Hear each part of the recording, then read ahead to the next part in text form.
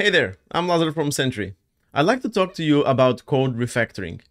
In this 7-part series, I'm going to introduce you to code refactoring and the concepts that surround it. We won't be refactoring any code, although that would be a really good idea for a series, so you might want to keep your eye on this channel. We'll talk about what code refactoring is, what our code smells, technical debt, why you should refactor your code, what causes technical debt, how to avoid it, and of course, how to measure the effectiveness of your refactor.